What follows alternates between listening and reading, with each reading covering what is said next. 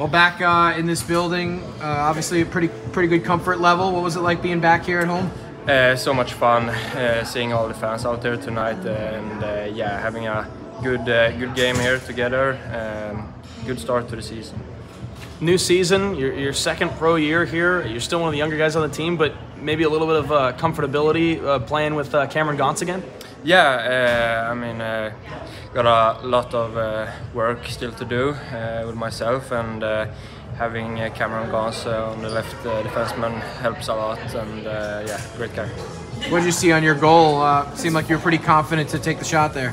Yeah, well, I think it was Tomer who passed the puck up, and somehow the left winger wasn't there, so I got a lot of time, and then Helge screened the goalie very good.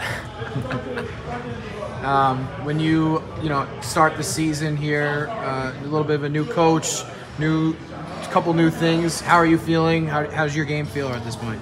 Yeah, well, I mean, just as I said before, a lot to work on still, and keep going, night for night and day for day practice. Yeah, just keep working every day.